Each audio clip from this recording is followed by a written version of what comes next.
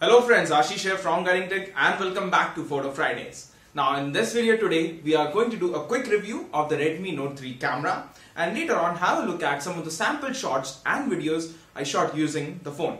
Now for the starters, this introduction right here is being captured through the Redmi Note camera along with the audio itself. So what are we waiting for? Let's get started and have a complete look.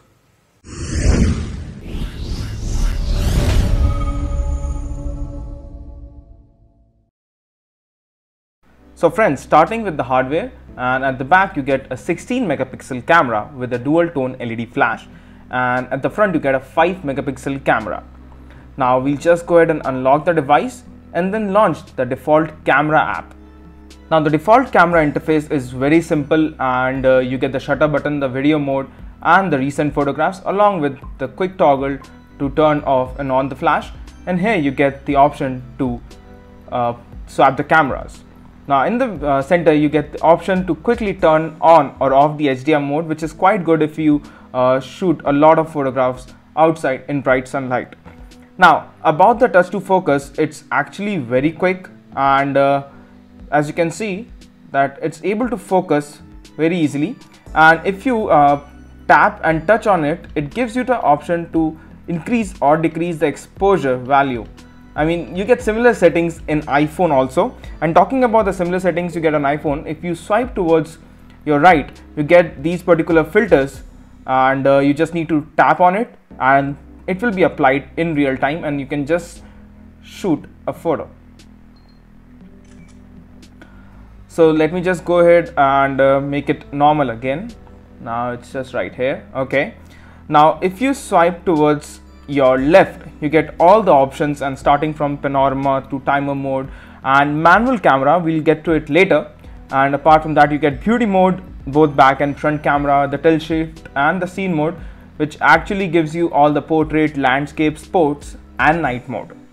So let me just tap on it again and decrease this particular exposure value. Okay, here you go. So apart from that, going back to the manual mode, here you get the option just to increase or decrease the ISO value or change the white balance. You don't get the option of manual focus, and the exposure control is always there either in auto or manual mode. So moving ahead on to the settings, you just need to swipe towards the right, and here are your settings. While the Redmi Note 3 was launched, it was mentioned that the fingerprint sensor can be used as a shutter button, but I haven't found any such settings in the current version. I'm not sure about the future updates, but right now there is no feature as to you can use the shutter button to take photographs from the selfie camera or from the back camera. So apart from that, you get all the other options like enable or disable the geotagging, the time watermark, the grid lines, and you can also scan QR code and then read the value directly using the camera app.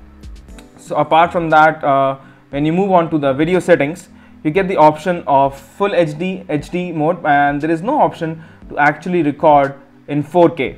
Now here you go, and as you can see, there is the standard definition, HD and full HD. Now if you select HD mode, I did find something interesting, that the slow motion and time lapse both can be shot using the video camera.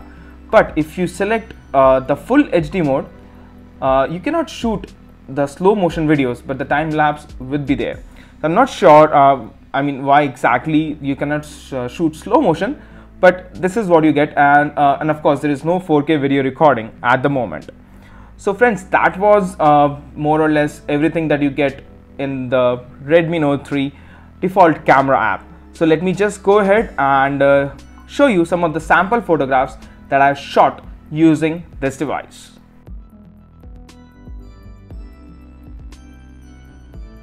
All in all, the Redmi Note 3 camera is worth what you pay for the device. Outdoor shooting in ample amount of light gives you good shots, and the HDR mode also works great. However, in low lighting, I did notice some noise in the photographs, which became even worse in the night mode photographs. Same is the story with the selfie shots using the front camera. Good light, you get awesome photos, but in low light, you don't get that great selfies. Now for those who might be wondering, the camera is better than what you get on the La 1S, but then it's just an initial thought that I had, but I would have to make a full comparison video to be sure about that. So guys, that was the quick camera review of the Redmi Note 3, and I hope you liked the video and enjoyed watching it. Now this particular conclusion has been shot using the front camera along with the audio itself. So don't forget to hit that subscribe button, and if you like the video, don't forget to hit the thumbs up button. This is Ashish from Guiding Tech, and I hope to see you in my next videos. Till then, take care and have a wonderful day.